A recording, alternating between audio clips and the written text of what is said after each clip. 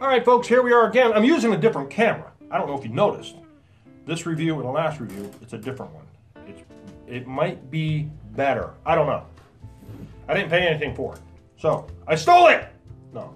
The wife is leaving the house, so I can be as crazy as I want to. No. But today, my wife seen this on her Facebook, and we went and picked it up and got a couple more from them too. Today, we have Modern Methods Brewing Company Kexmas Ale. And the reason it's Kexmas is because the name, the guy's name, the owner's name is something Kexmas, Kekner? From Mary Kexmas from Modern Methods Family to or Yours. Artwork by Royce Umberger of Youngstown, Ohio. Instagram at Royce Rolls. Oh, okay. 7.8% alcohol by volume. A Keck family recipe perfected in our homebrew garage.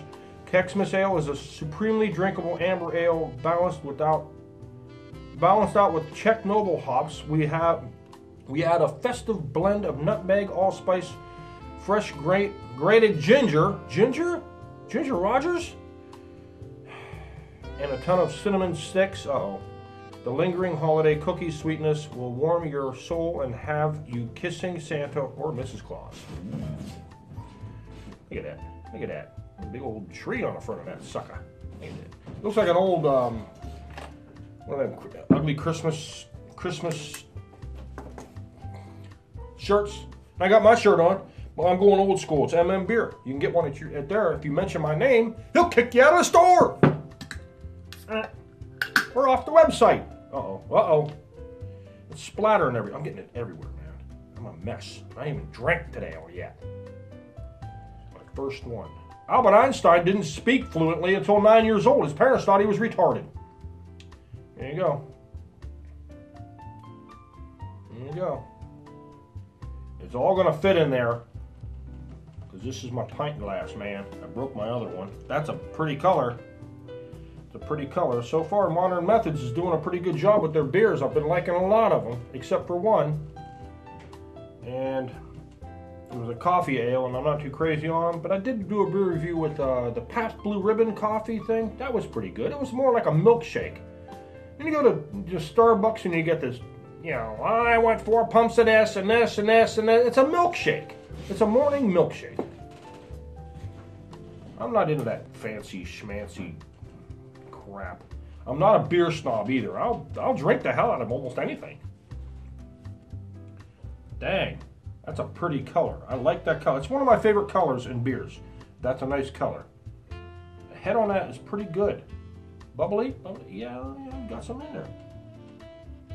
This smells like okay, I got the cinnamon a little bit. It's not that bad. I don't mind certain times of the year. I like them. It's fine, but not all the time.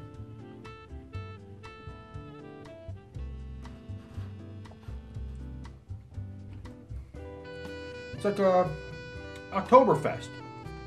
I could say this is like an Oktoberfest. Got the cinnamon in there.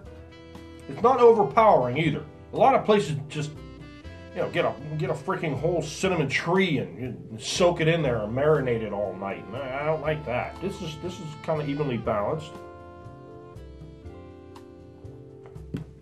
Author Virginia Woolf wrote all of her books standing up. Who is Virginia Woolf? I don't know. I'm gonna take another drink. I got the hops now. I like how the hops come in and you get the bitterness from the hops after. I like that. And I think this might be the first beer that I've had that. Usually people don't put the hops in there enough. Now I wish they would put the ABV on it, or IBUs on it. They got the ABV, I read that already. The IBUs, I don't know. I'm gonna tour this place someday. I'm gonna go there. They have a bar, but the restaurant part isn't open. That's okay. I'm gonna go there. It's right down the road from me. I drive by it every dang day, so I have to stop in there. And then on my other channel, I'll be doing. I'll probably be doing a tour of Dave Grohl Alley behind there. He was he was a drummer for Nirvana, and now he went on to be the lead singer for Foo Fighters. Willard Scott, Weatherman Willard Scott, was the original Ronald McDonald, the very first one, like Jack Parr. Who remembers Jack Parr? Was he before Johnny Carson? I remember Johnny Carson. I don't know who Jack Parr is. I don't know. I might have been wrong. I might be wrong. He might be for a different place. I don't know. Anyways, want to do a beer review with me right here? It only costs you the low cost of free. All you have to do is ask. Come on over. We'll do a beer review. I used to charge $5,000. If you're ever in the area, we'll do a beer review. That's cool. I'm looking at that can. That's shiny. I like the feel of the label. I think it's like a satin feel. I think there was a guy who brought some stuff into our work, and he says it's called Real Feel. I don't know what it is. It's like a satin soft. Oh, it's pretty cool.